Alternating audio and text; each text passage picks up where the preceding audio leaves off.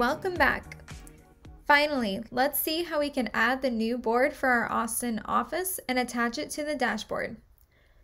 First, we're going to duplicate the Miami board and rename it.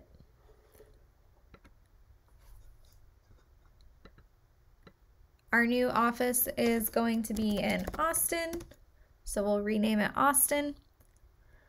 And we're going to make sure we duplicate the structure. Now that the board is created in our dashboard, we can go ahead and connect it.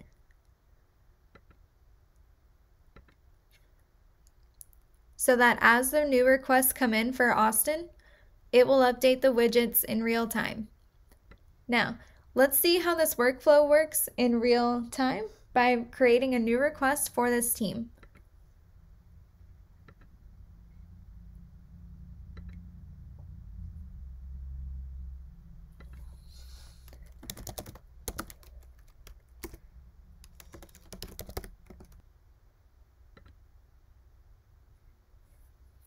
Now that the request was submitted, we can go back into our board and see that it was submitted here and the relevant columns have been filled in, as well as our time tracking column going ahead and starting.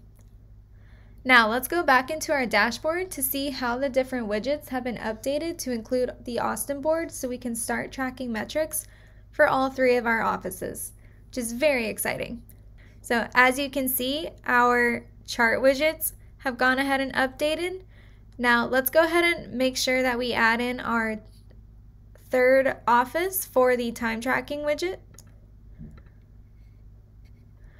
And we can see it starting to go now. Congratulations!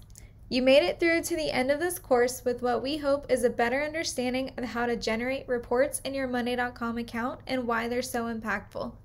So let's review what we've learned throughout this course and what our key takeaways are.